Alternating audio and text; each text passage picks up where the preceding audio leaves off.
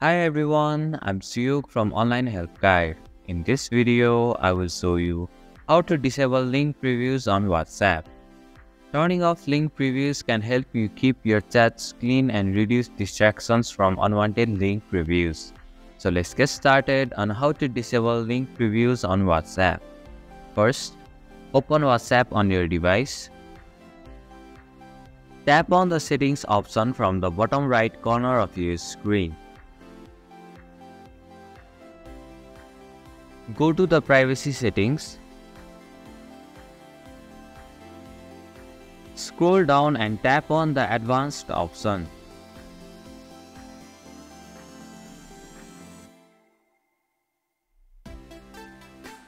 Here you can find the disable link previews option. Simply tap on the toggle switch right beside the disable link previews option and turn it on. And this is how you can disable link previews on WhatsApp. Thank you for watching Online Help Guide. Hope this video was helpful. If it was, then hit the like button and comment down if you have any questions or feedback.